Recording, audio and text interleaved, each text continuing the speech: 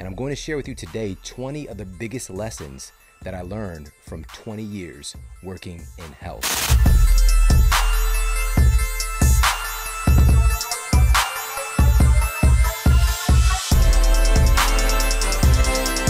This is a very, very special episode.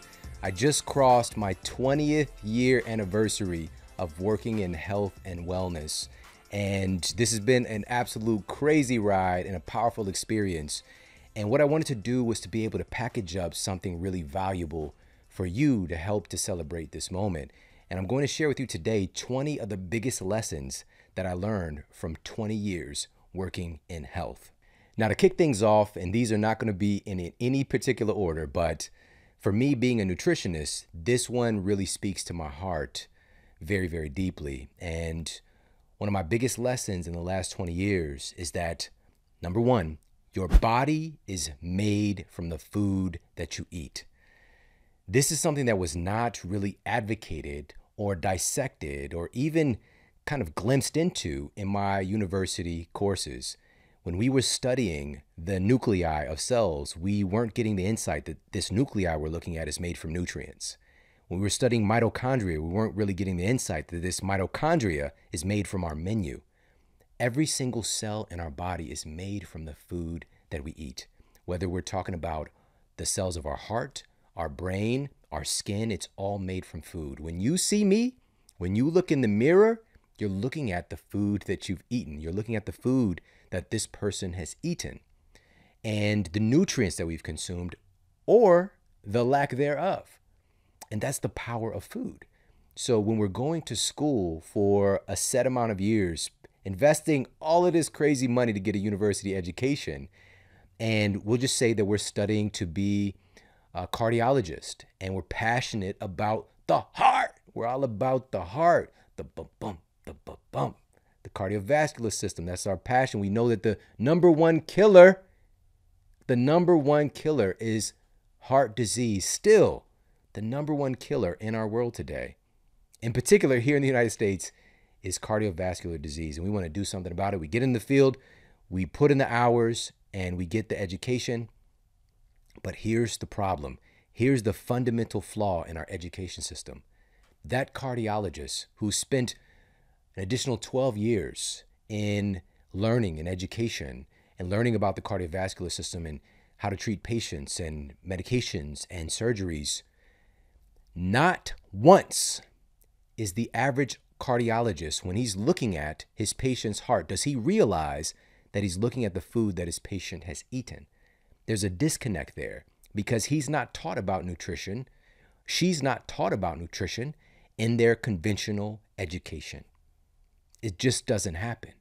In our system of education today, food and nutrition it's a soft science. All right, it's called a quote soft science. It matters, but not really, right? You want to make sure you get some education so you don't have a blatant deficiency. We don't want you to develop scurvy out here. We don't need, pirates are gone. We don't need no more scurvy. And so this quote soft science is overlooked. And so if we are studying to be a cardiologist and we don't fundamentally understand that our patient's heart is made from the food they've eaten, their arteries, their capillaries, the blood running through their veins is all made from food.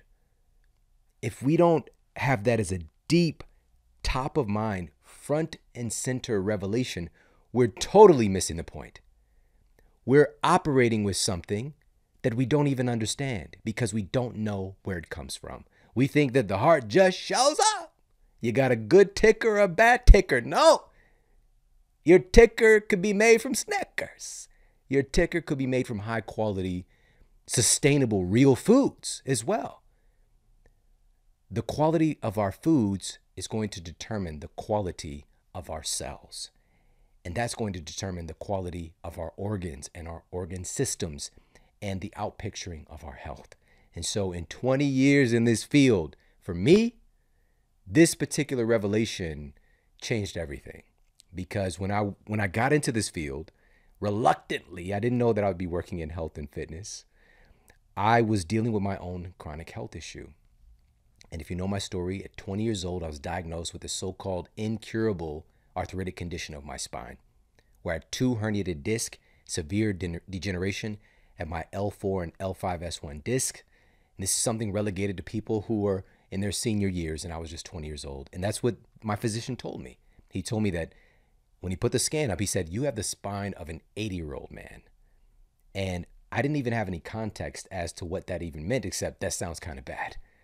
And I asked him, is there anything that I could do? Like, I was used to working with my trainers and my coaches as an athlete. I didn't have any concept of like, this can't get better, until I asked him, does this have anything to do with what I'm eating? Should I change the way I'm exercising?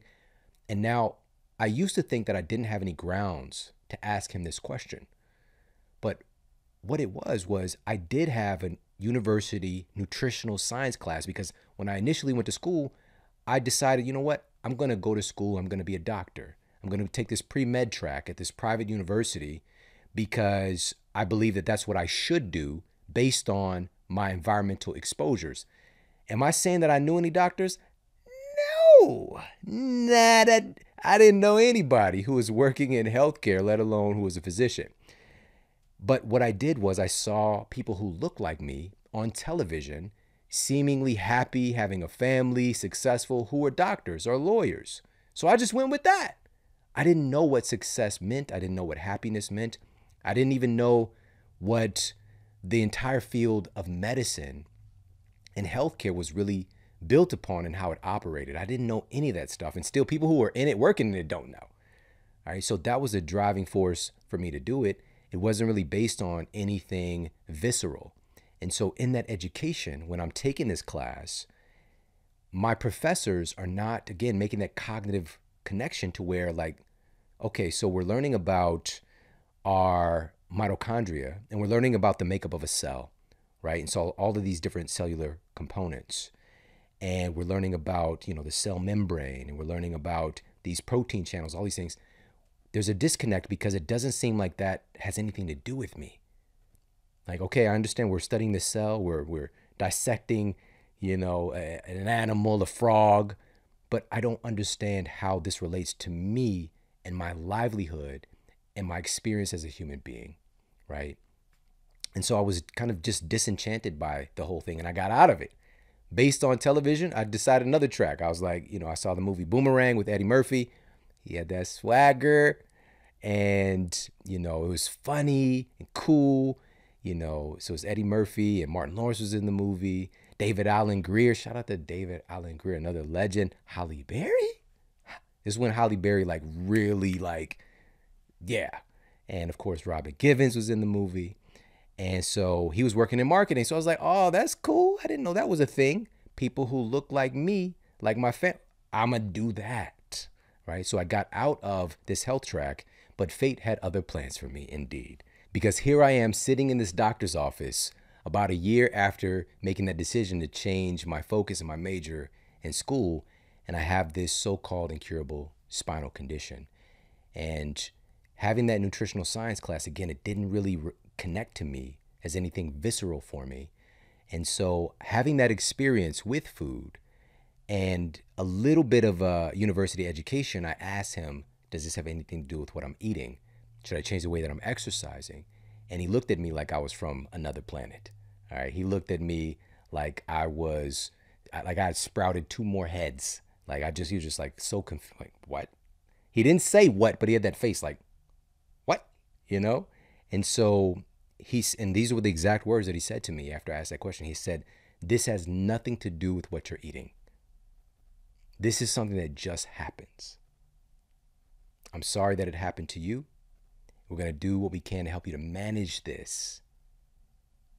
And so that meant, and he told me, we're going to get you a medication to help to subdue some of this pain. We're going to possibly look at surgery for you. You're young right now, so we're going to give it a little time. And that was it. He sent me on my way. Now, looking back on it, he said this has nothing to do with what you're putting in your mouth, but go ahead and put these pills in your mouth. Of course, what we put into our mouth matters because it's literally making the very tissues of my spine. That decision is coming from the end of my fork on what my body's going to be able to actually build my tissues with.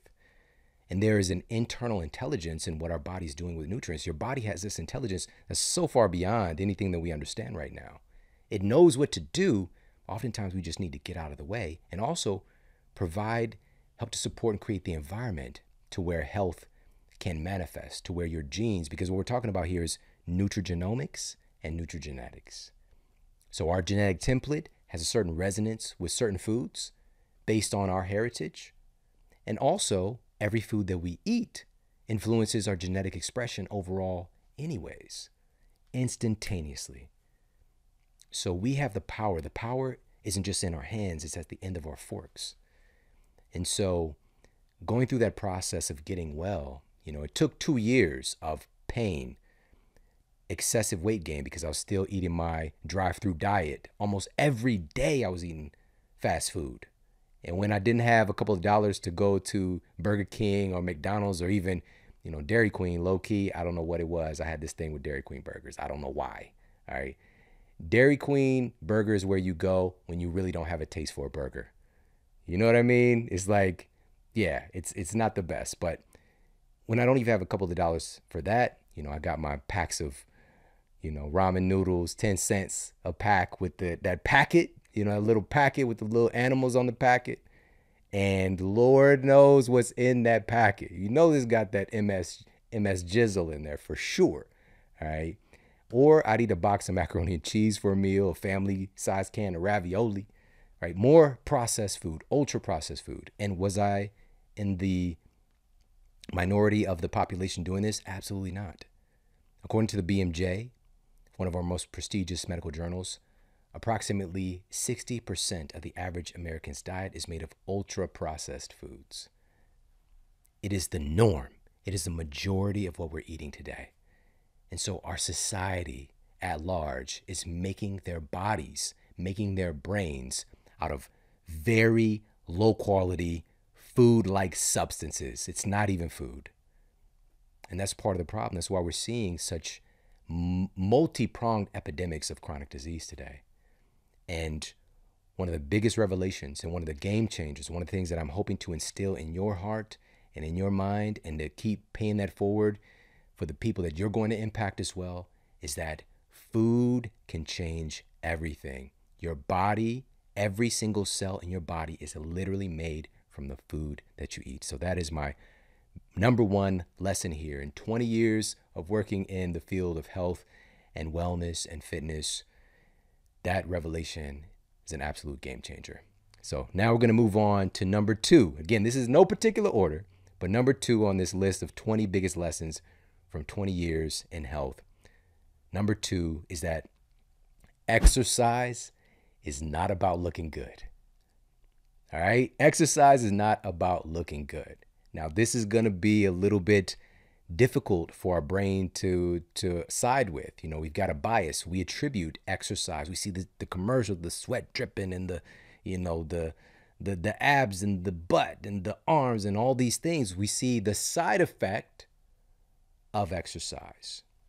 But exercise is a relatively new invention by humans as well, right? Because what we've done is we've created environments to get some physical inputs, many of which that we would get if we were living in our natural conditions and we were active and we were doing things like building our homes and foraging and making clothes and hunting and and training for defense of our tribe and all these things, right?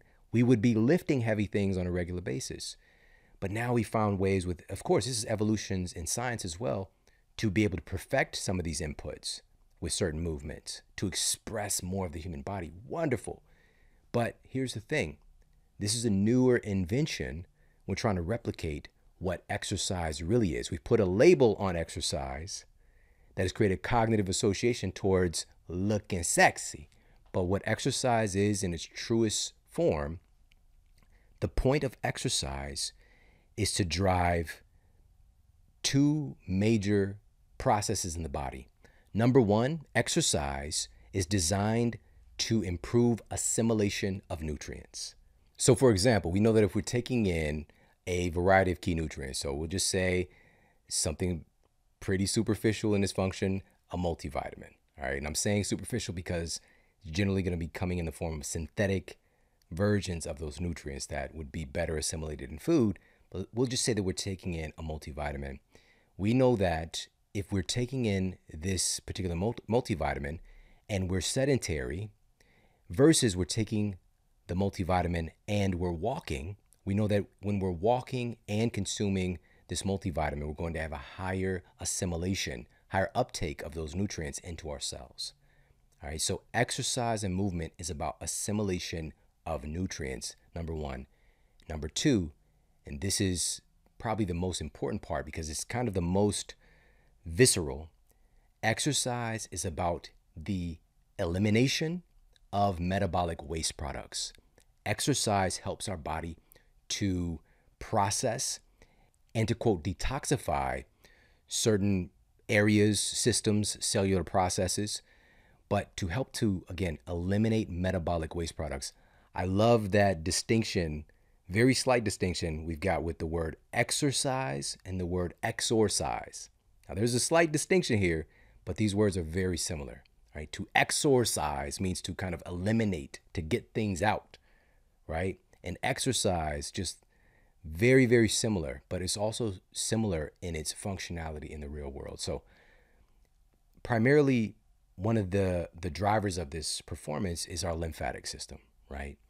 And if you remember from anatomy class, we see this kind of this picture of a human body, right? And it's, you know, the head's usually turned to the side, got the hands splayed open like that. And you see the circulatory system and all this viney things going on. Maybe we even see the nervous system and this kind of like, essentially, you know, this tree extending down and all the vines extending through the human body, right? Now, what we're looking at when we see the circulatory system is remarkable. And it has a pump that helps to move everything throughout our body, right? Our heart is kind of this glorified pump, but our heart is so much more than that. There's so much more going on with the heart than just pumping stuff throughout our bodies. And also, how efficient can your heart be at like really pumping blood through your toes? Like, just think about it. There's some other activity going on. Even our arteries have this property to help to pump and move things through, all right? Now, our lymphatic system, which has kind of a similar viewpoint where it's just kind of extending and has this branching happening in the body. We have 4 times more lymph than we have blood. Our lymphatic system is really akin to like an extracellular waste management system. All right. And this is where also a lot of our immune cells and immune activity is happening. Critically important. All right. Now, this lymphatic system that we all have, being this kind of cellular waste processing plant, it doesn't move unless we move. It doesn't have a pump. And this is why exercise is so important, because this lymphatic fluid that, again, there's a lot of immune activity, there's a lot of metabolic waste that's dumping into the system. If we're not moving, this gets stagnant, it gets polluted, and it can get real nasty real fast. And the outpicturing of that is going to be disease and dysfunction of all types. There's so many different expressions on what that can look like when we're sedentary. So for one person, and this clogged, stagnant lymph system can lean towards the development of cancer. For another person, the development of heart disease. For another person, the development of obesity. But overall, it's going to create dysfunction. It's going to create the conditions to where disease is likely. And that's what exercise is really about. If we can start to truly, if we're using science-based medicine, we have to prescribe exercise to every single patient who's coming in. Our genes expect us to move. Our DNA literally expect us to have this movement input consistently. Today, we have the most sedentary population in the history of humanity. All right. We're all about our creatures' comforts. We found creative ways to do less and less and less and less.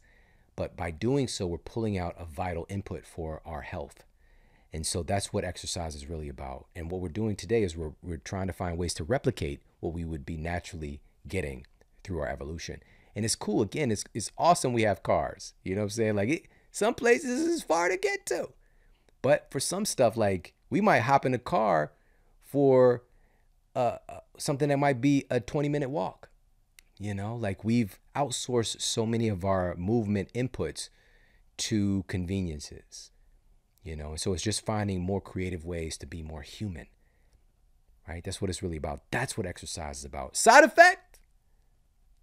You might get a little, little scope going on, right? Side effect might be the outpicturing of some sexiness. All right, we'll just call it what it is. All right, but that's a side effect. Nice side effect, but not the main reason for exercise. All right, so let's move on to number 3 here on my 20 biggest lessons from 20 years in health. Number 3 is sleep is the irreplaceable force that binds your health together. All right. Me being a nutritionist, I didn't give much credit to sleep when it comes to the expression of our health, our fitness, and also our disease states. But today I know that our sleep quality is in many ways more powerful than our diet and our exercise combined. And this is because sleep truly is irreplaceable. Your body can adapt and adjust to so many different nutrient inputs as well as movement inputs. But as soon as you take that sleep away, everything starts to crumble so quickly, right? We can go a substantial amount of time without eating food, and our body can actually get better in many cases from having moments of fasting. But sleep deprivation, even one night, can start to totally screw up our metabolism, our cognitive function, and more. Just one night of sleep deprivation, 24-hour sleep debt, for example, has been found to dramatically decrease our insulin sensitivity and also to decrease our leptin sensitivity. So this is why we tend to be a lot more hungry, craving, especially sweet, starchy things whenever we're sleep deprived. And I know this, again, this is for me too. This is just automatic. If there's a time where maybe I'm, got a lot going on, traveling a lot, that kind of thing, and I notice, like, you know what? French toast is, I don't know, it's like a vibe right now. Like, it's just thoughts that I wouldn't normally think, those crazy thoughts start coming up. This is not to vilify French toast, by the way. When in France, as they say, you know what I mean? But overall, I don't want that to be normalized for me. But if I'm sleep deprived, I'm going to have a much bigger draw towards low quality, high sugar, high carbohydrate foods. Why is this? Evolution, right? So one of the things that we see, researchers at UC Berkeley, for example, did brain imaging scans, and they looked at the scan of a well-rested brain and a sleep-deprived brain. They found that the sleep-deprived brain had far less activity in the prefrontal cortex. So this is the part of the brain that's responsible for decision-making, for social control, for distinguishing between right and wrong, right? Emphasis on social control and being able to control yourself, right? And they found heightened activity in the amygdala.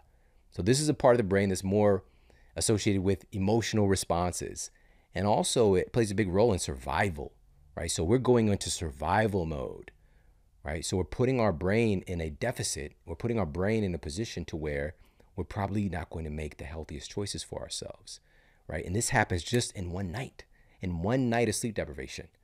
All right. Now, just to be clear, it's not all like everything just falls apart. It's not like that. One night of sleep deprivation, our body recovers very nicely. A few hours even here and there. I'm talking about 24-hour sleep debt, right? So that's a short-term sleep debt. And so, but it does happen quickly because, if that one day turns into 2, turns into 3, turns into your normal state, for many people, they're not getting the sleep that their body requires almost ever.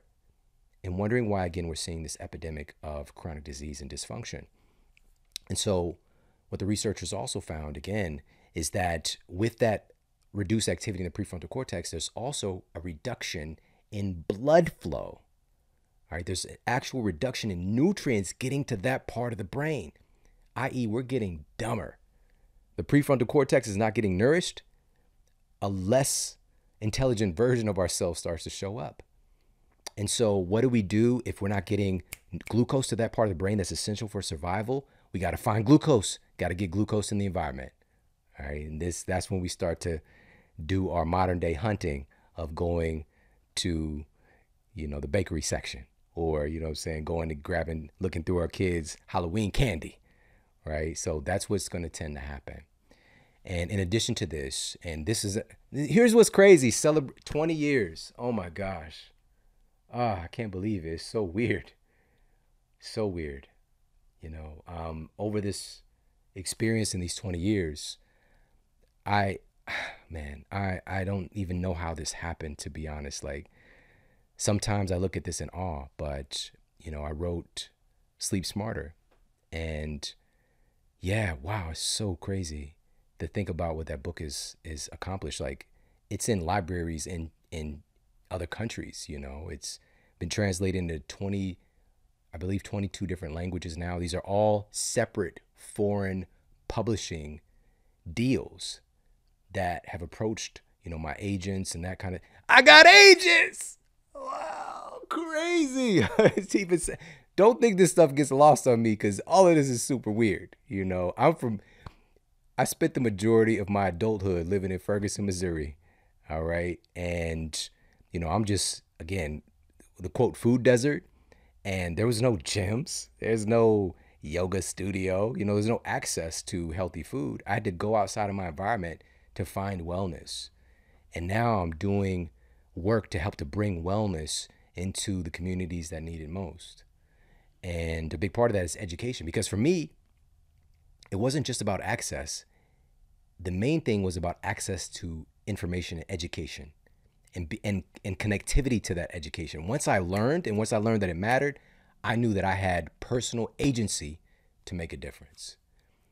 And so in writing Sleep Smarter, which I did have this passion for writing that stems back from my childhood and, through school, and my teacher, Mrs. Blackmore, in 8th grade, putting my poem in the school newspaper. Like, these little moments, really, these are special moments for me, really special moments. And I remember being a kid, just being like, wow, I can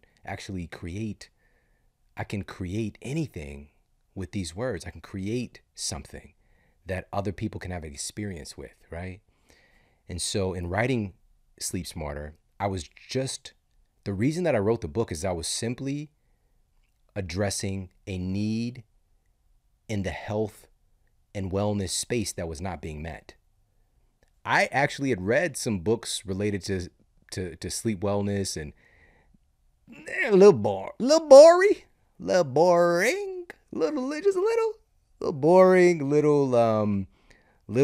long-winded, a little bit. It just didn't connect to me. It didn't have a visceral connection. It definitely wasn't going to be something I could pass along to my mom or to a friend. And it just wasn't making sleep sound sexy. And so I wanted to do something to make sleep sound like something that people appreciated, right? To flip a switch in our minds to create an appreciation around it. And also to create a sense of empowerment using there's 21 clinically proven strategies to improve your sleep quality. Scientifically validated practices that we can start implementing right now that can instantaneously improve our sleep quality just by implementing a few things. And we don't have to turn our world upside down in order to get better benefits. And so obviously the stories that I've had access to, the places that book has put me, whether it's, at Google or on national television, or, teaching at some of the most prestigious universities in the world, like I'm just blown away. I'm truly blown away. But I do realize that, and it's taken me almost 20 years to really appreciate this, that it's not just the information, it's also the person. And I've had to work on myself to be able to accept that I played a role. I was able to put myself in position to be myself, to express these thoughts, but coming from a position of somebody who's been through a lot, from somebody who has a breadth of experience in a wide variety of cultures. Even myself, my makeup is a wide variety of cultures, you know, and so that is what made it take off the way that it did and to be in all these different countries and to make the impact. And I'm just, every day I'm in awe about it and I'm so grateful. But, you know, within that, I shared stats on, you know, how sleep deprivation dramatically increases the risk of cancers and heart disease, and this goes on and on. All, again, peer-reviewed data that's readily accessible, but most people didn't know that. Today, I'm grateful to say that sleep wellness in this conversation has been normalized. In the health and wellness space in particular, you know, this is, you know, people's, you know, it's nothing new, you know, when they know about, you know, the blue light and all these different things, but they act like they've known this stuff forever. But bro, you just found out about this. All right. But the point is to make it normalized in our culture, right? So it's not just our little bubbles because, you know, there's this thing about preaching to the choir. It's being able to expand that out. Can that idea, can that impact go outside of your little bubble of health and wellness superiority and be able to truly help other people and invite them in? Not just force them in, but invite them in. Create a level of resonance and attraction so that people want to implement these things and to get better sleep. So again, sleep is the irreplaceable force that binds your health together. The magic is happening on that mattress. It's not, you know, both ways. You know that. All right. But I'm talking about sleep here. All right. So moving on. Again, 20 biggest lessons from 20 years in health. Number 4 is we make choices based on our perception of ourselves. We make choices based on our perception of ourselves. The number one driving force of the human psyche is to stay congruent with the beliefs that we have about ourselves and about the world around us. That determines the choices that we make. We're not just willy-nilly making choices out here or deciding our thoughts proactively. Our thoughts, our habitual thoughts, are based on who we believe ourselves to be. We think thoughts that are congruent with who we believe ourselves to be. Now, here's the rub. We can change those thoughts, but we have to change our perception of ourselves. We can change the outer activities and our habits, but we have to change our perception of ourselves. And so I even shared, I've had to work on myself to even be in a position where I could receive the accolades for, again, it's 20 years. For me, it just doesn't seem like it's been 20 years because I've just been enjoying the process and just giving, just focused on giving and sharing and educating and learning. And it's been hard. It's been because it's so much. There's so much to it. And there's so much to learn and to go through and to synthesize. So it's been a lot of hard work, but I've enjoyed the process. And so I don't look for that kind of thing, that kind of feedback or accolade. I'm not doing it for that. But it matters to just take a moment. I had to work on myself to be able to, because from where I'm from, you just, you know, you sacrifice yourself. That's what you do. You sacrifice yourself. I watched my mom sacrifice her body and her health in order to feed her kids. My mom would sell her blood to get a few dollars to feed us. My mother would work overnight at a convenience store to get money to feed us. And one of those nights working at that convenience store, she was attacked. She was stabbed several times, fending off an attacker. And she lived to tell the tale. But in that moment, when she went to the hospital, the doctor told her, if it wasn't for you being a heavy-set woman, right, being overweight, you would have died. Those knife wounds would have killed you. And by the way, my mom's a tough woman. She subdued the guy until the police got there, which is crazy, you know. But to get that input from a traumatic experience that you being fat is your protection, how easy do you think it's going to be for my mother to ever lose weight? But she sacrifices herself. That's just passed down. Sacrifice yourself, sacrifice yourself. And so in order to survive, ironically, you've got to be a little bit self-centered, but you're always looking out for your little tribe, your family. You got them.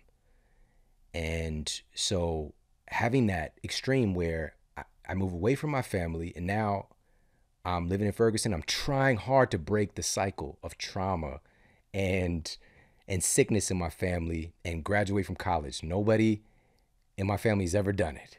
All right. So I'm met with all kinds of obstacles. I don't know what I'm doing. I'm just figuring out as I go along. But school is easy for me. Like this one of those could be a nature versus nurture thing. That was not the issue. It was all the stuff around school. Right. And so going through that process, now I'm isolated though, because I'm no longer with the tribe. I'm doing something that's not acceptable, not normal in my tribe. I'm trying to better myself. I'm trying to break patterns. So now I'm isolated, self-centered, still protection mechanism because of being in an environment where there's violence looming all the time, right?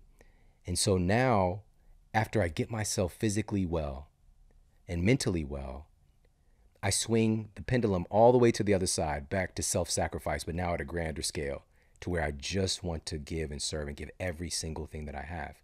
And sometimes that can leave nothing for me. And so I went through that phase, but being able to find a healthy balance of giving your gift and loving and caring for yourself is one of the things that I'm really going to be working more towards educating folks on, especially who are in the health space, because it's so important. You know, the tenet is heal thyself, you know, and there's so many levels to that.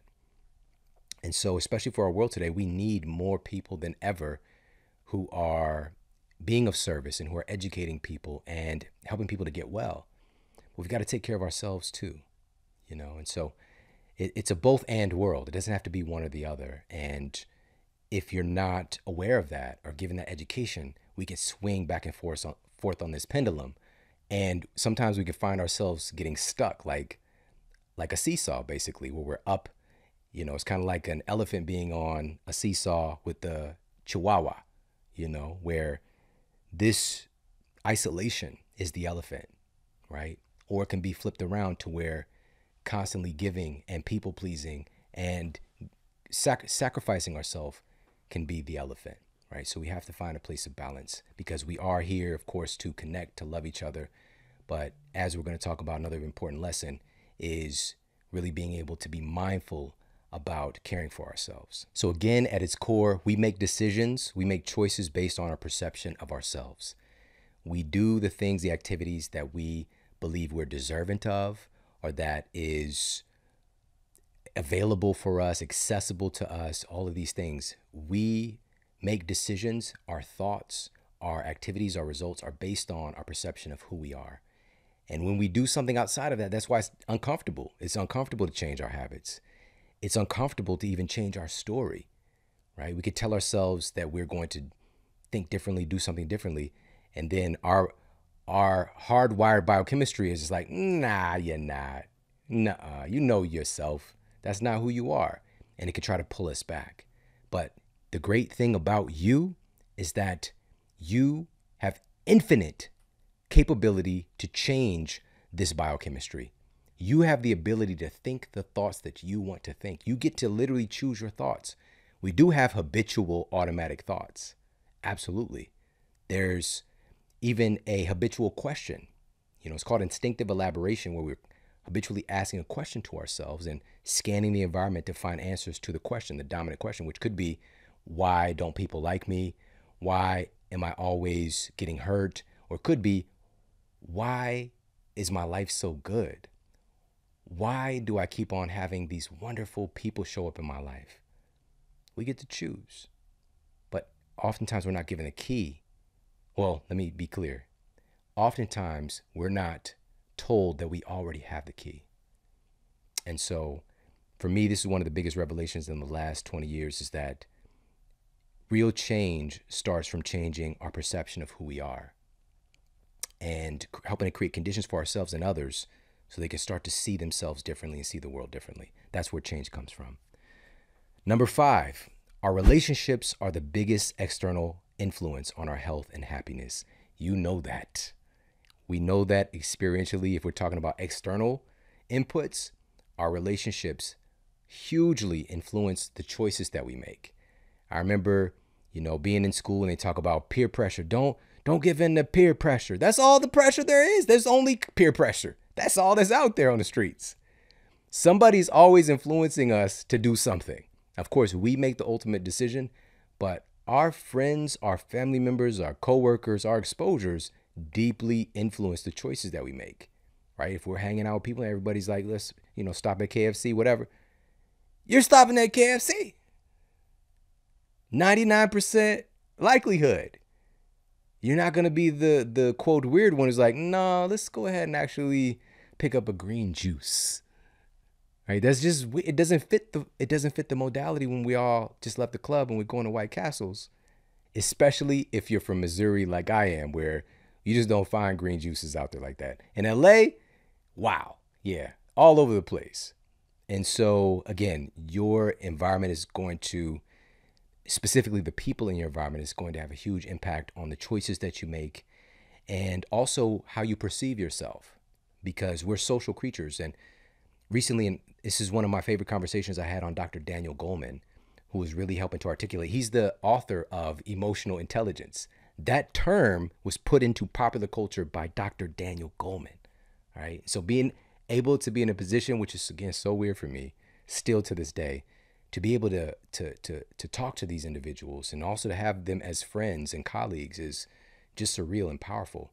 But he was articulating the newly discovered social human brain. There's a part of our brain that is always constantly trying to associate and interact with other people. And researchers at Princeton University found that the human brain literally syncs up when we're in conversation with other people. Our brains start to mirror each other. Our brain activity. It's not just, we just see a certain spectrum of light. We're very kind of rudimentary in how we're built if we really think about it. We got a certain spectrum of everything that we exist within. We think that's everything. That's the problem. We think that's everything. We see birds flying in form and interacting with each other, and bees and all these other things in nature having this like invisible connection and their ability to interact with each other, that it just seems like, wow, that's, it's amazing, the hive mind. But we think we're different. This is how we're designed. Our brains sync up with other brains. And so you should be very mindful of who you're sharing brain space with. All right, because it is 1000% affecting you. Does this mean you run away from people you deem to be toxic? Not necessarily, because you might be a little toxic too. All right, we're all in process. Does this mean we have to sacrifice ourselves if somebody is truly detrimental to our well-being? No, absolutely not. But we have to grow ourselves, work on ourselves to be able to discern the difference. And, again, that's a part of this process, is having standards about our friendships and making room. I can't stress this enough. So often we get caught up in our own little worlds that we miss out on the fact that there are billions of people on this planet. This planet is enormous and gorgeous and vast and complex and amazing, and there's so much. But we get caught up on this one person, or one person's idea, one person's belief about us. And it just takes over our consciousness. This person said this thing about me, and it just like messes up our whole thing, right? We have to realize that in order to bring in, because even though life is so vast and expansive, the universe itself, we are still a single entity. We're a single person. Of course, we're connected to everybody. See, this is getting into the, little different pathways we can go down. But the bottom line is, as an individual, we have a set amount of time in our construct of time and kind of expansive energy that we can allot to certain things. And so it matters. And so if that time is filled up with relationships that are detrimental, that are harmful to our bodies, to our minds, we cannot truly have better come into our life if we're so focused on the toxicity. So sometimes we have to make room, and you have the ability to make choices about your relationships. We're so powerful, but we can construct stories and tell ourselves that this is what I'm stuck with. This is my family that I'm stuck with. These are friends I'm stuck with. No, not true. Not true. You are part of the human family. Your family is expansive. We can all be rooted back to the same beginning. All right. I'm not talking about like a House of Dragons, like everybody hooking up in the family kind of thing. All right. I'm talking distant cousins. All right. But we're all related. We're all family. That's super weird. It just got into a weird place, but it's true. All right. So the stories we tell ourselves, this is who I am. No, make room. When we make room, we create the opportunity for better to come in. But be clear, when you make room, you need to be very clear on your standards, because what we'll tend to do is go right back to what we're used to. Because again, we're making choices based on our perceptions of who we are and the world around us. So we start to have higher standards. Part of that is, again, is working on ourselves. So the greatest gift that I've experienced, I'm going to tell you this, I don't talk about this. The greatest gift that I've experienced in the last 20 years and starting this show nearly 10 years ago, I had no idea that this would happen. The greatest gift that I've received is my friendships. By far, it's nothing else even remotely close to that. It's the greatest gift that I've received.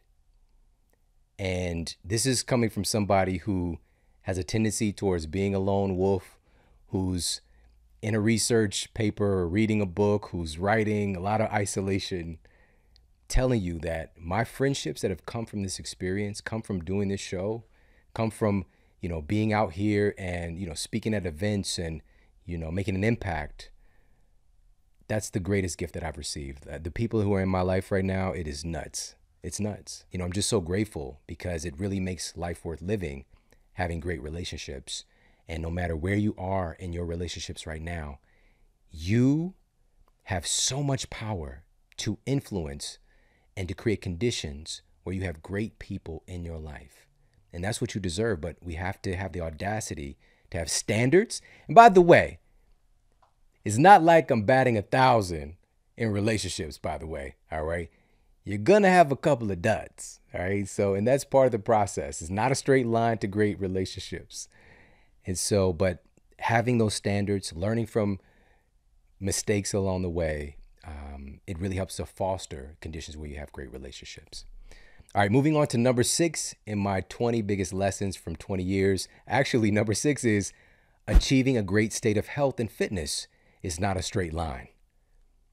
And this is part of the frustration that we might have when we set out to accomplish a goal, whether that goal is to improve a certain part of our health. Maybe it's to reverse our insulin resistance. Maybe it's to train our body to, develop certain muscles or certain appearance of physique, or maybe it's to heal from an injury. None of these things are a straight line.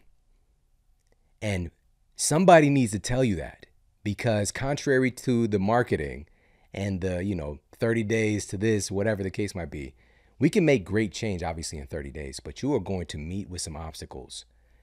You're going to have things happen that take you off your path. You're going to have stumbling points along the way.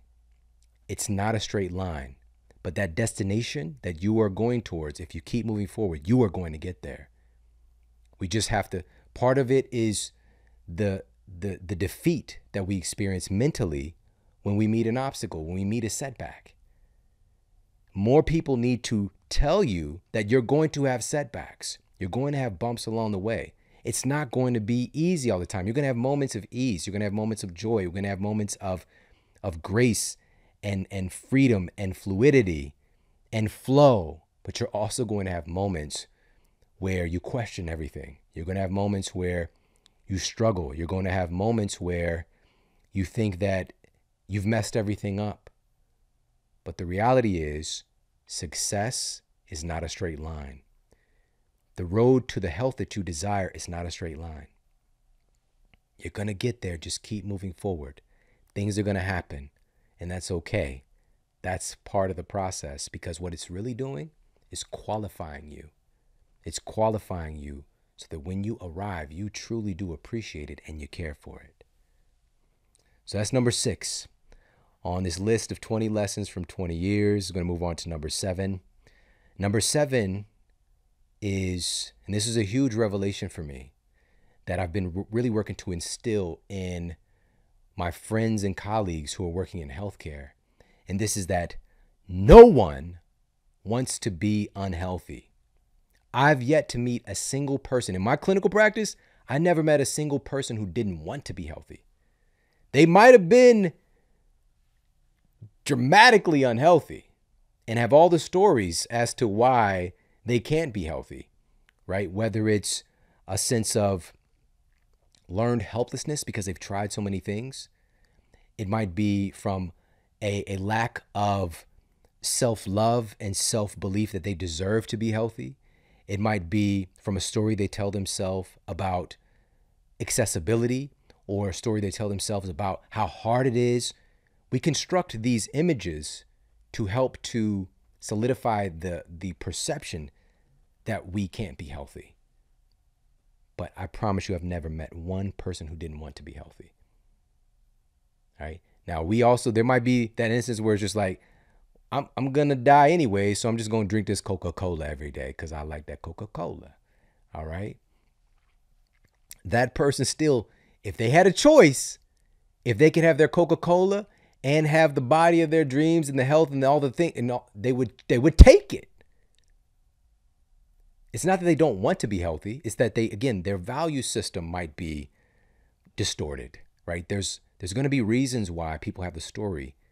And unfortunately, as health practitioners, we will construct these things as well, that they won't do it. They're not going to listen anyways. And that's a huge part of the problem, where today we have almost 70% of our citizens are on pharmaceutical drugs. At least one drug class.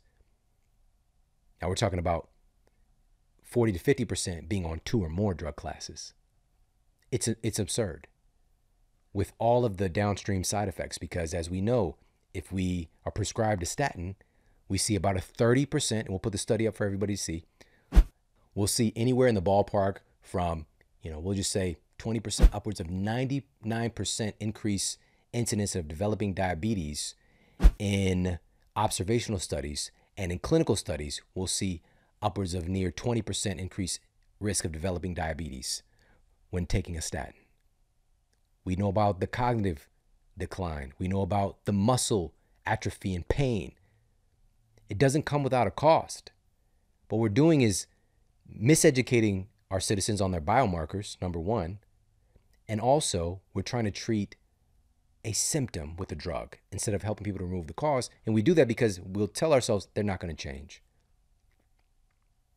And if we're really about this work, our job is to help to create conditions where they choose to change. That is the most important job. That is the most important job that we have as healthcare professionals. Helping people by creating the conditions in which, because ultimately we can't make them change. Whenever you make somebody do something, they're going to rebel. It's helping them to choose it for themselves. Doctor means teacher. It's not about getting back to that. It's about moving forward with that wisdom, that's what it's about. It's not this parental thing. It's not this controlling relationship. It's not this superiority. It's about service. It's about teaching. It's about empowering. So that's one of the big lessons for me. No one wants to be unhealthy. Moving on. 20 biggest lessons from 20 years. Number 8, disease and dysfunction is a multi-trillion-dollar a year business. In fact, here in the United States, our healthcare system is extracting from our society over $4 trillion annually. Here in the United States, we have the most excessive and expensive healthcare system from our citizens pulling in, and yet we have some of the worst health outcomes in the developed world. Something isn't adding up. Trillions of dollars. If just a fraction of that was directed into prevention, into wellness education, into access to exercise and healthy foods and community centers and community. The thing is, the system would crumble. It would crumble if people were well. We have a system of healthcare that is dependent. Trillions of dollars are being made from the collective sickness and ignorance of our communities. That's the problem. So I didn't understand early on when I got into this field. I knew that there was a disconnection with health education because I was diagnosed with this so-called incurable condition, and now I didn't have that condition anymore. So like there's clearly a gap. There's something missing in education for our healthcare professionals, but I didn't know the extent of it was, and also the system being constructed in such a way that that disempowerment that I was fed keeps me as a cog in the system. I'm a customer of that pharmaceutical company as I'm going to get my prescriptions, which I did for 2 years. I was on a plethora of different drugs. To even think about that was me is so weird. I can't believe that was my life. That was crazy. Did any of that shit get me better? No, absolutely not. As a matter of fact, I had side effects from the that I was taking. And if there was, like, for example, taking Celebrex, side effect, I had restless leg syndrome. It didn't have its own drug yet. If I would have told my doctor and the drug had come along for restless leg syndrome, guess what? Here's a script for that. We'll take care of that. And all I want to do as a patient who's unaware of what the hell is going on in the body that I live in, I just want to get out of pain. I just want to feel like my legs aren't going to get up and leave me when I'm laying down trying to get a little nappy nap, get some Z's at night. That's how I felt. Like my legs was just like, yeah, I'm not really into this sleep thing. I'm going to go ahead and, take a little jog. So weird. I can't believe that's my life. So, again, disease and dysfunction is a multi-trillion-dollar a year business. And it is the business of sickness and the business of the creation of sickness as well. And the business of treating symptoms and never helping people to truly get well. And never helping people to remove the cause of their sickness so they're no longer a part of the system. All right, moving on. Number 9 of this 20 biggest lessons from 20 years. Number 9 is that there is a war being waged with food. I did not know the extent of it. I wasn't really aware of my conditions. Again, making this health transformation when living in Ferguson, I'm surrounded by all of this garbage. As soon as I walk out my apartment complex, there's a liquor store is the first thing that I see. Then I'm not exaggerating. Every fast food that you can name, practically. I mean, of course, there's going to be some, we didn't have, In-N-Out, right, in St. Louis. But like all the usual suspects, they're within a 2-mile radius of my apartment. Like that's all I see when I go out. And so for me, when I got well, I was too busy being well. I didn't realize that. I was just like, I was leaving the community to go to the one Whole Foods that was in the entire city of St. Louis, which is a big ass city. Going to Whole Foods and Wild Oats. And, I was just busy being well. And I just got into being busy helping people and being of service. So I didn't realize that there was a war being waged against me. I didn't realize that those conditions were put in place intentionally. It's not like that everywhere else. My community was being targeted by these processed food companies, by these fast food companies, because they know, hey, this is where the obesity is hot. This is where diabetes is hot. This is where these low income communities, guess what? You got this dollar menu. We can make a killing here. Literally.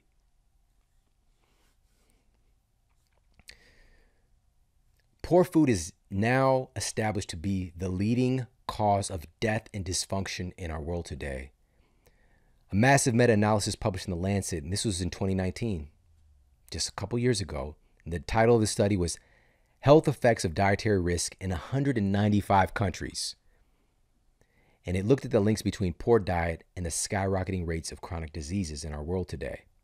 The scientists determined that poor diet kills 11 million human beings around the world every year. 11 million people are killed from poor diet. They're killed from food. The researchers stated, quote, "Our findings show suboptimal diet is responsible for more deaths than any other risk globally, highlighting the urgent need for improving diet across nations," unquote. Now, we might think that the biggest issue is lack of food and starvation. There was a time through media framing where starvation was the big issue. There are people, absolutely, who are not getting access to food.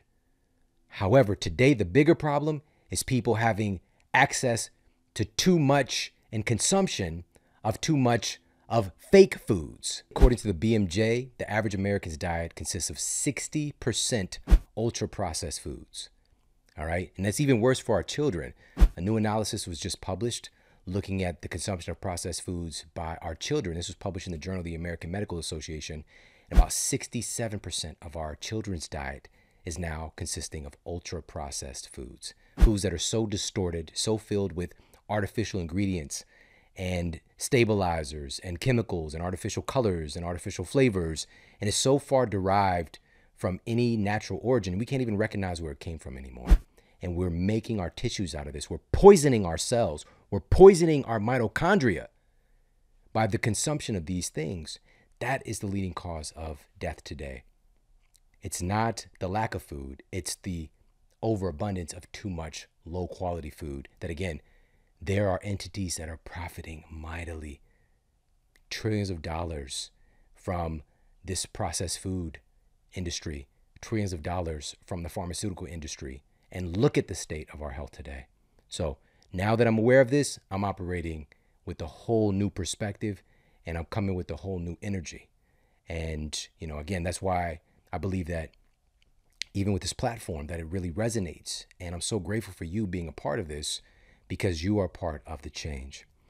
Now, moving on, number 10 here on my list of 20 lessons from 20 years, number 10 is, it's difficult to free yourself from a prison that you don't know you're in. Again, I've never met a single person who didn't want to be healthy. I just believe that poor health and disease was what's to be expected, because that's all I saw around me, with 85 to 90% of my family members being obese, and the chronic asthma and allergies and diabetes, and the list goes on with the different things that my family was experiencing. I just thought it was normal, and I didn't know that food made a difference. I just thought that food was just stuff you eat. There was no association. I was immersed. I was born into an environment that literally breeds sickness. I was born into it. I didn't know that there was another way. It's like being born in a toxic pond and, developing all these weird mutations. I don't realize that there's a bigger world out here. There's an entire ocean that exists, because I'm in my little toxic pond, and this is all that I see. I don't know anymore. And so part of this is being able to question our structures, being able to question our environment, being able to question normalcy, and being able to look within, because that's part of the process. When you realize that you're born into certain conditions, it changes everything. Because if you're from the outside looking in, you're just like, why don't you just eat healthy? Or why don't you just go to the gym, right? We start victim blaming people who don't even know that that exists. I didn't know that there was a difference. I didn't know that there was a difference between these highly processed fish sticks that barely have any fish in them and a wild caught salmon. It's just, to me, it's just food, and they're both seafood. I see it and I eat it. All right. I didn't know that there was a difference, because for me, being fit meant I was healthy, right?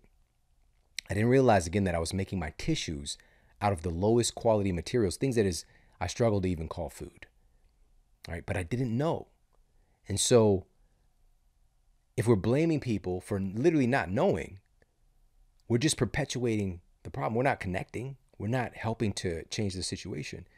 So I realize that it's one of my big lessons, is that it's difficult to free yourself from a prison that you don't know that you're in. That's why I struggled all those years with my health. I didn't know that I was in this toxic environment that was just manifesting, like just through me, because I didn't know that there was a different way, a better way. All right, moving on. Number 11 on my list of 20 lessons from 20 years. Number 11 is that stress is the hidden culprit behind our health epidemics. All right, stress is the hidden culprit behind our chronic disease epidemics. And we'll put the study up for everybody to see. Today, it's been affirmed that approximately 80%, upwards of 80% of all physician visits today are for stress-related illnesses. And that just sounds crazy. 80% of physician visits? This is because stress is behind so many of the different outpicturings of disease symptoms, right? Poor diet is a physiological stressor, a metabolic stressor. Struggles in our relationship, struggles with social connections, struggles with inactivity or excessive activity. For our society today, it's inactivity though. All of these are stress inputs that go into our overall stress load, right? Our biology is just taking in all these stress inputs. We need stress in order to grow, to evolve, to become better, stronger, all the things. But when we're experiencing chronic stress, our system has not evolved to handle all of these strange stressors. Even being indoors, it's a new thing. It used to be an indoor-outdoor. We're just part of it. Today, of course, it's cool. Like, it's great to have safety and comfort and cool amenities and all that stuff. But we have to realize we're part of nature.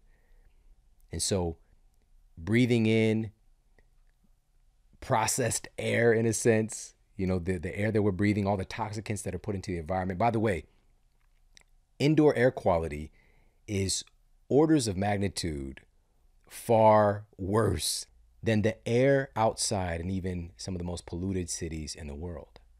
All right, it's a little not so fun fact. All right, still, there's something about nature and its ability to kind of process things. Nature finds a way to sort things out. Actually, I just saw there's a discovery of this weird little like worm that can metabolize plastic and break it down. What? Nature finds a way. You know, when we manifest a problem, the solution is there. It's like two sides of the same coin. But we need to lean more into those solutions. We see a lot of the problems, but the biggest problem being stress and how we're associating with stress. Again, stress isn't bad in and of itself, but the stressors that we're exposed to today and our inability to process these stresses is really weighing heavily on our biology. And so when you really unmask the villain behind our chronic diseases, it's kind of like the Scooby-Doo scenario where you pull off the mask and it's, you know, it's stress under them.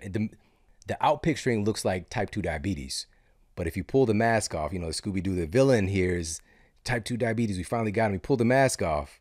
And it's just like, you know, I would have gotten away with it too if it wasn't for you kids and that mangy dog. And underneath the mask is really stress. All right, that's created this conglomeration of inputs, stressful inputs, that manifested in the symptoms of insulin resistance. All right. So, of course, we talk a lot about that here on the show and the importance of healthy stress inputs, hormetic stressors, inputs with exercise, and, you know, even there's nutrient that are stress mimicking nutrients that help our body to become more resilient. It's not that all stress is bad, but chronic stress is a big problem. Of course, our diet can be a huge biological stressor, but our diet can also be something that helps to build up stress resilience. Part of the issue when we're talking about a abnormal stress response that can weaken our immune system, for example, or create dysfunction, just kind of wipe us out, create fatigue, all those things, is because our adrenals start to dump out key nutrients that help to modulate our immune system, like vitamin C. Our body just starts to release so much of it and it gets utilized. Right? So our storage of these things, and we have to replenish. But what if we were consistently getting high quality vitamin C in our bodies? And matter of fact, especially during stressful events, it can help to increase our resilience. As a matter of fact, this was a randomized placebo-controlled study. And they found that vitamin C helps us to recover more quickly from emotional and physical stress, which may otherwise weaken our adrenal glands and increase fatigue. The study found that this was done with marathon runners, who again, it's a pretty big biological stressor, receiving a dose of vitamin C, and they recovered their cortisol levels more rapidly than those who are taking a placebo. All right, helping to normalize and modulate stress. Another study, and this is another randomized double-blind placebo-controlled trial. This was published in Psychopharmacology. on the stress of public speaking. All right, that for some people, again, it's like they'd rather kick the bucket. They'd rather clock out on life than do public speaking. All right, so the stress of public speaking and other stressors. And the scientists found that those who received vitamin C supplementation experienced less stage fright, maintained more balanced blood pressure, and had a faster recovery of their cortisol levels. Now, not all vitamin C is created equal. It's another lesson from my nutritional science class that I didn't get when we're telling people, and we're supposed to tell patients to make sure you're getting vitamin C. There's a difference between synthetic vitamin C. Matter of fact, there's multiple types of vitamin C just naturally occurring in nature. There's multiple types of vitamin B12. There's multiple types of, omega-3s that have kind of been deconstructed now. Like every single nutrient that we talk about, essentially, there's like multiple versions of it. And so the most bioavailable form of vitamin C, this is highlighted in a study published in the Journal of Cardiology. They had people have a biological stressor. They used smokers in this study, and they had them to consume camu berry daily over the course of a 1-week study. This is one of the highest botanical sources of vitamin C. And they found that it led to significantly lowered oxidative stress and inflammation in the body of these smokers. And they measured like C-reactive protein, for example, as a biomarker of inflammation by utilizing camu berry. But what's more, and this is the most important part of the study, there were no changes in the test subjects who were receiving ordinary vitamin C supplements. So synthetic vitamin C supplements you might see as you're checking out at a grocery store. For the researchers, this indicated that the combination of other antioxidants from the camu berries had a more powerful effect than standard vitamin C products alone. I utilize the essential C complex that has camu berry, amla berry, and acerola cherry, 3 of the most dense sources of botanical vitamin C, bioavailable vitamin C from Paleo Valley. It's one of my favorite things, always in my cabinet. I utilize it several times a week. And man, I love it. They do things the right way, all organic, no binders, no fillers, no weird stuff like that. I think it's really essential for us to have, especially in our world today. Go to paleovalley.com/model. That's PALEOVALLEY.com/model. And you get 15% off. Their essential C complex, as well as their turmeric complex, is amazing. They've got this grass-fed organ complex that's just so remarkable. And they just do stuff the right way. Incredible human beings. And they do stuff the right way from top to bottom. They've got some incredible snacks. I always have them here at our studio and also for my kids. So, when we go to the movies sometimes, we just saw Black Adam, for example. And I'd be lying if I didn't say I snuck into the movies some treats from Paleo Valley. And I'm just being honest. All right. And by the way, the episode that is coming out after this episode, there is a connection to Black Adam, the DC universe for you. That episode, that special guest, I'm telling you, it's going to blow you away. So make sure that you are ready for what's coming, because even with this celebration today, I am just getting warmed up. I promise you, I've got so much in store, and I'm just so grateful for you being a part of this mission. And again, for that vitamin C complex, go to paleovalley.com/model for 15% off. Let's get to number 12 here on our list of 20 lessons from 20 years. Number 12 is health and fitness is not a destination. Health is not something that you arrive at and you made it. Health is something that you attract to yourself by the person that you become. Health is something that is a continuous process. It's an evolution. It's an unfolding.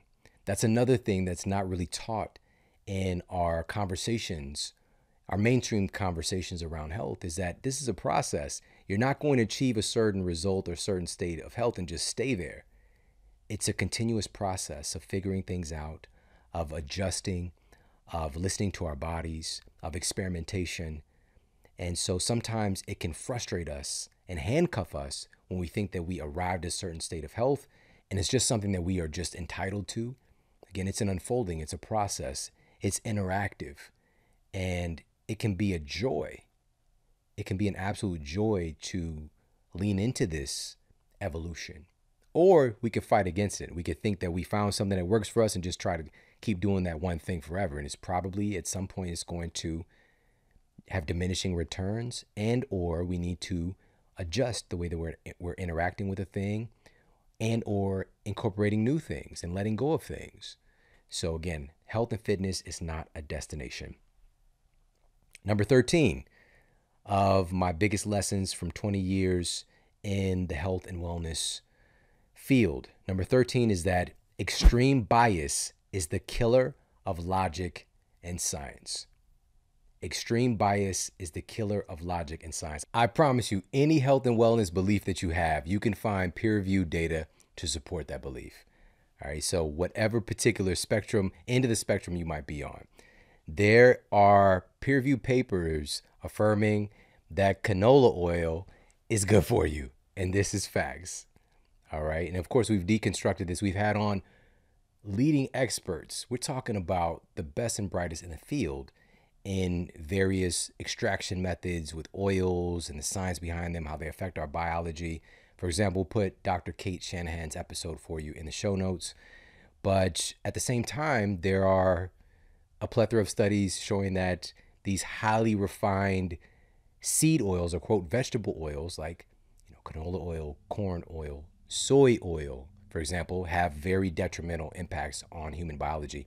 One of them, for example, is published in the Journal of Inhalation Toxicology that found that just inhaling the fumes of vegetable oil while cooking can damage your DNA. That doesn't sound good. Now, again, the folks who are championing the belief that canola oil is actually really, a health food, they might not, because of their bias, they might not look at that study in inhalation toxicology. Now, here's the thing, because you can hear a perceived bias from me that canola oil is bad for you, right? But here's where the beauty is. I have to be open to the fact that the people who are promoting canola oil as a health food are right. I have to be open to that. I have to check my bias at the door and accept that this data exists and look at it and say, this is not what I believe to be true, but let me look into this more. Be open, be receptive, and also being able to change, which we get so dogmatic when we think that our way is the only way. Now, here's what we do, because again, this is where science and logic leaves the building, is when we're so tied to this particular story, we can't see anything else outside of that. And you've probably experienced a lot of that the last couple of years during these pandemic times, right? When people are so firmly cemented in their belief about how a certain thing is that they can't even see that something can be at play other than what they believe. Now, with that said, what we have to do with understanding that there's scientifically validated information on all of these different subjects, right? So we'll just talk about the polar ends of a subject. What we need to do is, number one, check our bias, accept and be open that our perspective might be wrong. Look at the breadth, look at the range of data and see what has the most, where's the majority of data point, number one. That's a good signal, right? So maybe the majority of data is pointing to canola oil is you up, right? So we got the majority of data. I can't ignore that this other data exists. That would be ignorant. That science leaves the room when we do that. So, but okay, so now I've got something to more affirm my logic and scientifically validated point. Majority of data says this, but also we have to learn to discern the quality of the data. We have to be able to discern, how was this data extracted? Who's behind the data itself, right? These are all things we can't just, we living at this is 2022. We're almost in 2023 as of this recording. We can't just, it's the internet. We can't just take things at face value now. We just can't do that. You can't grab a headline. You can't just even pull an abstract from a study. That's not research. That's not That's not how you are actually a seasoned research scientist. You can't just like, look at this. This guy's, here's what the study summarized and said. For you to be truly versed in and have a certain literacy in understanding peer-reviewed studies, it's going to require hours upon hours, unfortunately, for many people who are not, they don't want no parts of this, hours of your life every day. That is my life every day. You know, there's a random day off here or there, but for the most part, if you check in with my family, my friends, I'm researching. I'm on these databases and studying peer-reviewed research and looking at trying to weigh different things. And here's another secret, also proactively looking for things that dispute your belief. That takes a lot of courage to do, but that's doing good science. And so once you have all that, then I can extract and articulate the most viable information for people to use today, which unfortunately, even at the day and age we live in with the age of the internet, when we have some peer-reviewed data, really high quality data, huge data set, randomized controlled trial, finding the efficacy of, we'll just say we've got a lifestyle intervention that is reversing diabetes at a higher rate than, or improving blood sugar levels at a higher rate than metformin, right? Even though we have this scientifically validated study, which is, by the way, I'm talking about a real study here of improving or preventing the development of diabetes that Dr. John Abramson shared with me.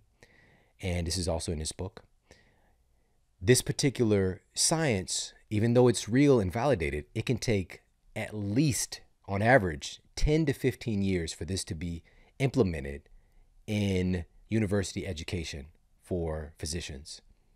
It takes such a long time for the books to change, even at the age of the internet. So that's why I do the work that I'm doing, because I don't want you to have to wait around 10, 15 years to find out that, again, canola oil might be f***ing you up.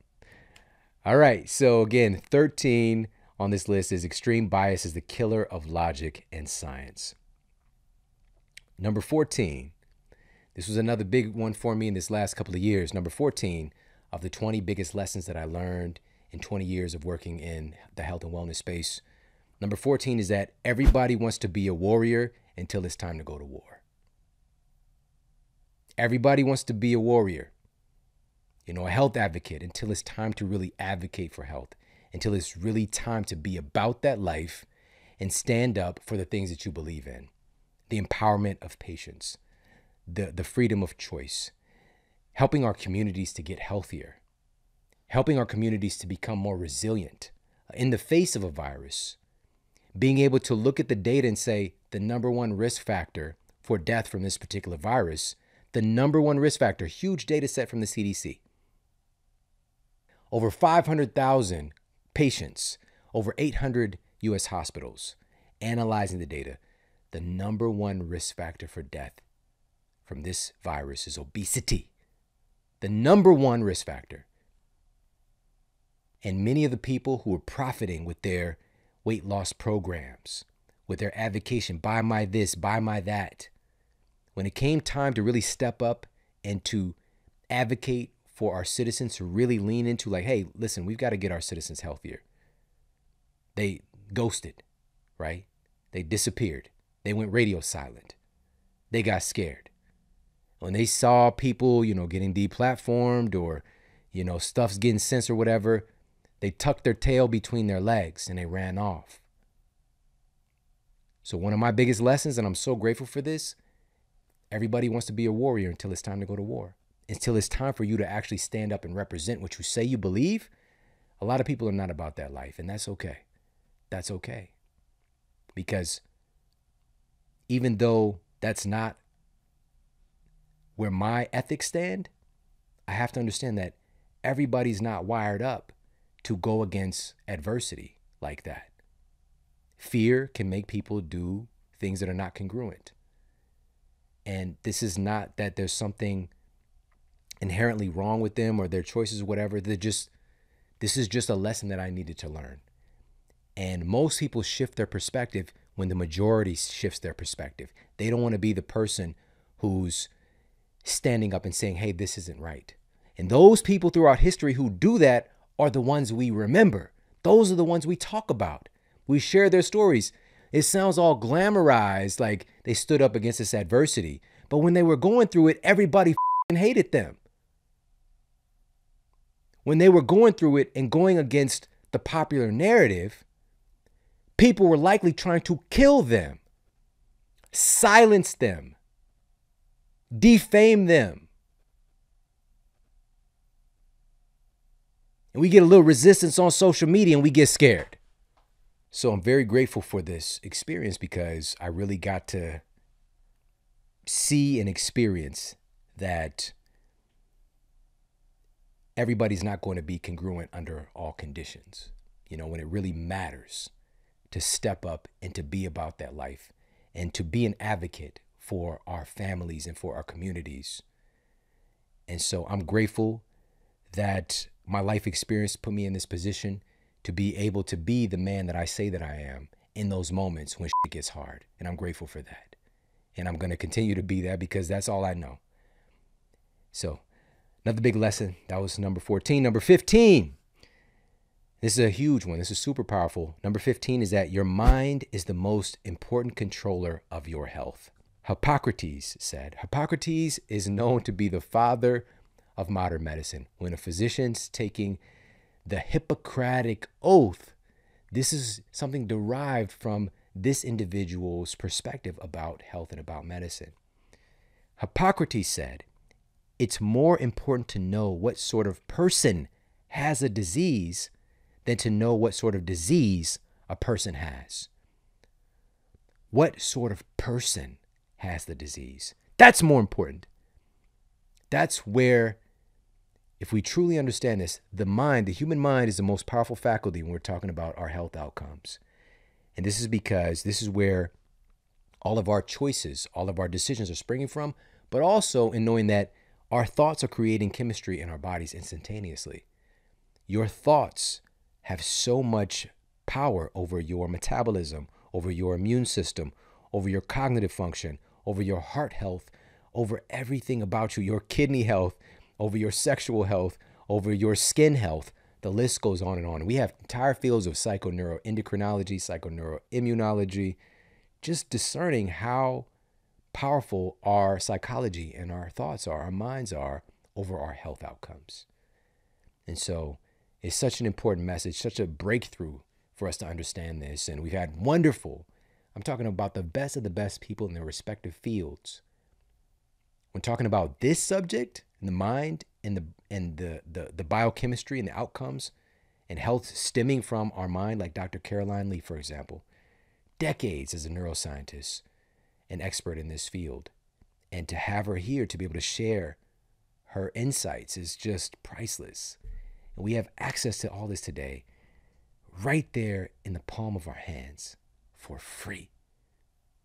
It has never been easier to be empowered and to be healthy. At the same time, it's never been easier to be sick and disempowered, right? So it's the tale of two cities, right? It's the best of times, it's the worst of times. But we get to choose what train we're getting on. And our job is to normalize the best of times. Our job is to normalize health and wellness. Number 16, 20 lessons from 20 years. Number 16 is you are the author of your life story. It's one of the biggest lessons that I've learned through experience, because we have the power to decide what we do, what we think, who we want to be. It's like literally, I love when I was a kid, the choose your own adventure stories, where the book would take you to a certain point, and then you'd be presented with a choice. You could decide what path you take, right? Are you going to go and follow the clues into the jungle, or are you going to go and get into your car and head back towards the village, right? It's like it presents an opportunity for you to choose your own adventure, choose your own path. But what's different about those books and our real life is that our choices are infinite. There's so many different things that we can choose to do. We get to write our stories. The pen is in our hands. We are the author. But we are programmed in our society to believe that we are an extra in our own movie. We're an extra. We're standing there, we're the person walking. The scene is on the other people are the stars, not us. No, you are the star of your own movie. You are the star. You are the leading character. You're the main character in your own story. And don't let anybody tell you otherwise. But to embrace that, it comes with responsibility, because now it is on you to stop lying to yourself that someone else is preventing you from making a choice, or to stop lying to yourself that you can't choose something else. You can't decide something else because of all these reasons that might be valid, that they make things complicated, but you still have the power to choose. And now here's the thing too, being the author of your story, what you focus on, because it's not just about the power to decide. It's the power of your intention and your focus and understanding who you are. You are so much bigger than this little life that you perceive yourself to have. You're connected to everything. You're connected to everything in this entire universe. You are a part of it. It's not that you are a part of it. It's all you. That's all you are. And what you focus on expands. Truly, we have the power to put our attention on things and move in that direction. And the thing is, it's just like there's this magnetic field that occurs, and it truly is. There's magnetic fields. That's what life is. There's just the electromagnetic fields. There's an electromagnetic field that extends from the human heart. It's called a tube torus. Ooh, this is that stuff. It expands about 8 feet from your body. When we talk about people's energy, we feel that. It's a real thing. You're connected to what you are focused on. There's an attractive force that happens. When I shared earlier that the greatest thing that has occurred in these 20 years that I had no idea would even, because I was not interested in having good friends. I just wasn't that guy. I had this story. I'm by myself. I got my lady, I got my kids. I'm good. I'm going to save the world by my damn self. It was crazy thoughts. Crazy thoughts. All right. Because again, I grew up in those conditions. Watch your back. Don't mess with people, the whole thing. To say the greatest gift, I am not exaggerating, has been my relationships, but it did not happen on accident. And it wasn't just because it's me and I'm doing so. I can't even stress to you. I watched Michael Beckwith on the screen. Millions of people are trying to get in touch with this guy. I start doing the work that he talks about. I'm listening to his audio program, right? The life visioning process. I'm doing the work. I'm constructing my life. I'm being intentional. I'm working through and becoming the type of person that I need to be to have the life that I wanted to have. Cut to, I'm invited to speak at this event that I aspired to speak at. In another country, I've never even left. I've never been to Europe. That was just on TV to me. I'm in Portugal, and that's where him and I meet. It wasn't even just on the grounds of like my neighborhood, like not even at an event. We are in another country. And it was immediately just like clicked up. Yeah, because I'm familiar with you. He's familiar with me. There's a resonance that was already in action. So we could try to deconstruct and say, it's a coincidence. There's this, is that. No, I didn't know that was going to happen. I just was focused on those teachings, that energy, and focused on walking in that direction, doing the work, qualifying myself to be the person that I needed to be to make the impact that I wanted to make. And now the people that are my my mentors are now my friends. And it's just crazy, right? So what you focus on expands. Where's your focus? Where's your focus? When you get distracted, keep bringing yourself back to the life that you want, the people that you want to have in your life, the things you want to create. Keep on bringing your focus back here, despite your circumstances. This is what makes us so special. We have the ability as human beings to think outside of our circumstances. And when we do that, it is real. I'm not just saying this. It's not just like you're imagineering a genie's popping out of the bottle. It's not like that. I'm talking about your thoughts have substance, and your thoughts affect the environment around you. This is facts. We are just now starting to develop technology to be able to understand this. But human thoughts and human emotion, human DNA itself affects the environment around us. And there is a nice body of evidence that is affirming this, but our ancestors were on this for thousands of years. So you are the author of your life story. You have the power to decide what you focus on expands. Number 17, the greatest teachers are also eternal students. So having the opportunity to spend time with Dr. Daniel Goleman, Dr. Caroline Leaf, Wendy Suzuki out of NYU, Michael Beckwith, Lisa Nichols, Eric Thomas, the list goes on and on and on. But I see that every single one of them are ravenous students. Most people want the glitz and the glamour, but the real work is happening behind the scenes. What you're seeing when the people show up is all the work they're putting in behind the scenes. And they're students, they're learning. And so it's one of the greatest lessons that I learned in the last 20 years is that the greatest teachers, the reason that they are a great teacher is that they're also a great student. They're excellent students. Number 18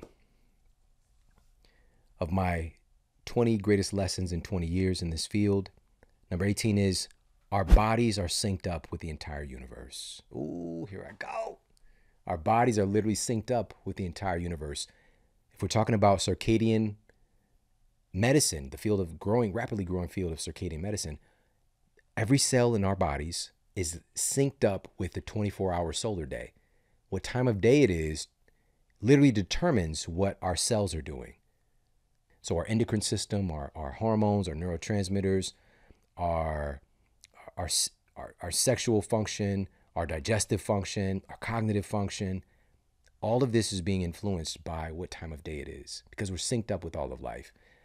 The problem today, obviously, we could try to hide out from life and manufacture day and night, right? We have the ability to just kind of throw a glorified monkey wrench in the whole system. This is what, again, is manifesting disease and dysfunction when we're out of sync with life itself. And we know today, again, it seemed like a soft science back when I was in college when talking about your circadian clocks, right? Your circadian rhythms. But no, this is some of the most deeply rooted, powerful science that everything stems from. Because today we know that our biological clocks, that we give this term biological clocks, we have proven within the cells of our bodies, we have clock genes and proteins that create other genes and proteins.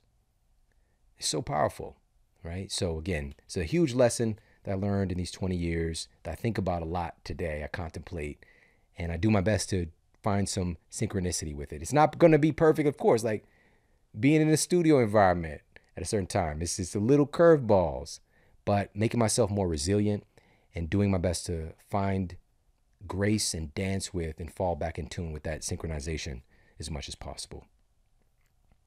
Number 19, 20 biggest lessons in 20 years. Number 19, our screens can strip us of our greatness. Probably the most symptom that we're seeing right now is the shortening of our attention span, right? So our attention span is just being depleted, our ability to focus on something. I just talked about the power and importance of focus, but our ability to do that is being pulled out of us. And it's reducing our ability to think deeply. To truly have critical thinking, we have to think deeply about a thing. We have to spend time on a thing. That's all our ancestors had, was time to think. They didn't have Netflix. They just had time.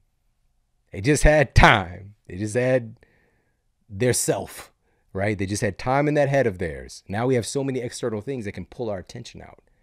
But in reality, it's still happening inside of our minds, right? And so our screens are stripping us of our greatness. We're also watching people be excellent, which is great. We could do a little bit of that, but we're not investing in our own excellence. We're living vicariously through characters, through our phone, through our television set.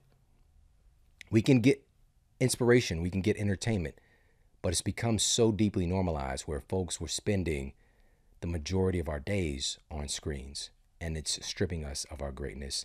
Big lesson I've learned, because when I got into this field, smartphones weren't around, right? So I see the advantage and disadvantage today, whereas I might have been more focused on trying to build what attention metrics, right? Like these numbers on these platforms, versus I was spending most of my time, again, 15, 20 years ago, working on being excellent.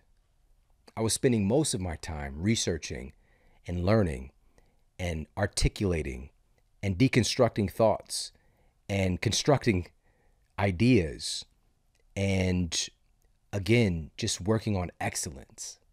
Whereas today it's so like flash in the pan idea, you just get ideas, just do the thing. We're not spending time and really honing our excellence anymore. And you don't have to participate in that. You could say no. You could have that time where you're not bound to a screen or a device and focus on you, focus on that inner world, which leads me to number 20 of my 20 biggest lessons in 20 years. Again, this was no particular order. Number 20, your outer world is a direct reflection of your inner world. Your perception is your reality. Your outer world is a reflection of your inner world. And so the number one place that we need to be spending some focused attention is going within, because working and honing that is going to determine how we're seeing everything else out here. It's going to determine the experience we have engaging with life itself, because we can have the most amazing thing happen and feel a deep sense of depression and lack because we're not well internally, because we've outsourced our thinking and we're so externally focused. And so this is why tools that our ancestors are passing down, that we have access to today, that we've always had access to, like meditation, to be able to go within, to find a familiarity and a comfort with ourself. Like, it's so difficult for us to even be alone when that's all we knew. We evolved at times where there'd be times when you're by yourself, right? But also, of course, we evolved in tribes as well. So there's times when you branch off from the tribe, maybe you have your responsibility, just you and your thoughts, and coming together with our tribe. Today, we're outsourcing our thinking to all of these people who have propaganda and want to control what you're doing and control your thinking, instead of empowering you or reminding you that you are automatically empowered and directing you to the most important voice in your life, which is your voice. So again, your outer world is a reflection of your inner world. So your perception is your reality. We get to choose how we perceive things. We get to choose how we perceive ourselves. And I'm not saying this is easy. It's not always easy work, but you have the opportunity to cultivate a great relationship with yourself, and that will automatically outpicture itself in the world around you. Hey, if you like this video, make sure to check out this video right here. It's not the tactics, it's the mindset behind the tactics. Again, we're so focused on diagnoses, on treating symptoms, and not looking at the mindset behind the actions necessary to transform our health and to transform our outcomes.